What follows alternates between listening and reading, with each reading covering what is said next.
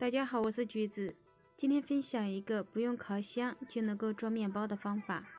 首先在盆中放300克的面粉，打入3个好看的鸡蛋，再加入3克酵母粉，40克白糖，搅拌均匀之后，再加入40克的油，用筷子再搅拌搅拌，然后再下手揉成面团。面团的软硬度适中就可以，像这样。然后放在案板上，像洗衣服一样反复的揉搓。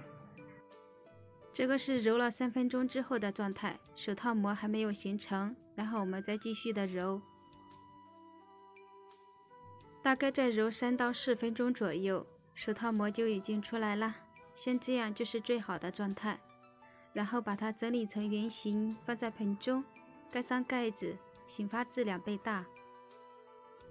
醒发好的面团体积会明显的变大，然后放在案板上，再反复的揉搓排气，把里面的气体全部排出来，然后再分成均匀的小剂子，把剂子整理成圆形，再用擀面杖擀成椭圆形的形状，在上面挤入一些豆沙，用勺子涂抹均匀，然后由一头给它卷起来。接下来我们准备一个模具，刷上一些油防粘，再把做好的剂子放进模具中，盖上盖子，再次醒发至2倍大。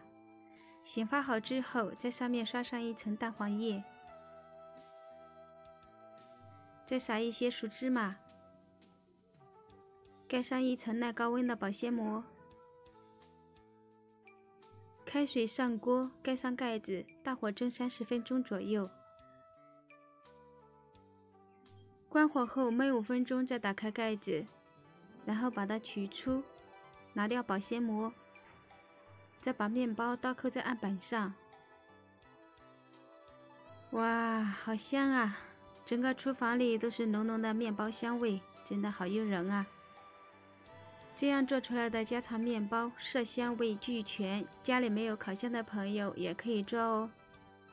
里面放了豆沙，孩子也超喜欢，还有浓浓的芝麻香。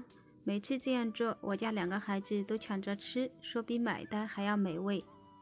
喜欢我的视频就关注我吧，谢谢您的支持。